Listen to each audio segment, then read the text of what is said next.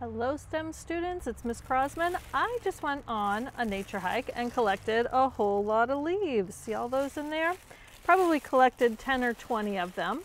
And now that I've brought them back, I'm going to sort them in a couple different ways.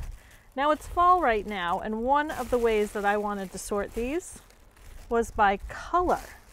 So what I'm going to do is lay out all my leaves in front of me, and then I'm going to sort them by what color I think they are. So I've taken a minute to sort my leaves. I noticed that there were definitely some yellow ones, some red ones, some green ones, some brown ones, and then there's this one that's kind of purplish, and I could leave it by itself, or it kind of looks close to the brown ones to me.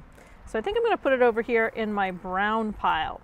And now I want to sort by something different. Now I want to sort by big leaves and small leaves. So let's take a look and see what I come up with. So this time I ended up with 3 different piles. I decided to have large leaves over here, medium-sized leaves in the middle, and my smaller leaves over here. And there's always a leaf that I can't quite figure out. Like if I looked at this as the whole leaf, I would probably put it in the middle section, but I'm kind of considering each of these little pieces of leaf. So I ended up putting this in my smallest section, and that is kind of a choice you get to make. Now my third category I think I'm going to do is the shape of the leaf. Like, is it kind of heart-shaped, or is it shaped like my hand, or kind of big and blobby? Is it spiky? So I'm going to look and come up with some different ways of sorting it by shape next.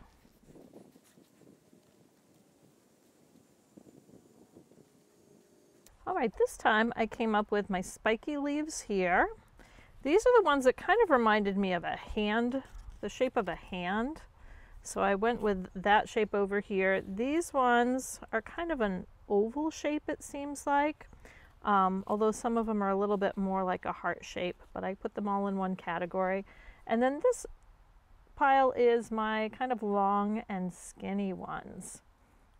What's one more thing that I could sort these by? I think I'm going to go with whether they have smooth outer edges or whether they have kind of little sharp, jagged, zigzaggy edges. So these ones definitely have jagged edges to them. They do not have smooth edges. Although someone could argue, if you're looking at everything but the point, that maybe this one is smooth too. But I'm going to count that in my jagged edge pile. And then I'm going to look at each leaf. And I'm going to look at the edges to it. And does it look like a jagged one, or does it look like a smooth one? This one's a smooth one. In fact, I've got a few of these smooth ones, see? So I'm going to keep going, and I'm going to look at each leaf and decide which pile I think it should go in based on the outside edge of the leaf. Now you can keep going with this, and you can come up with your own categories of ways to sort them, but let's just go back over. I sorted by color.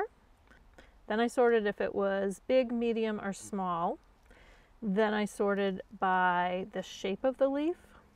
And then finally I sorted them by whether I thought the outer edge of the leaf was jagged or if it was smooth.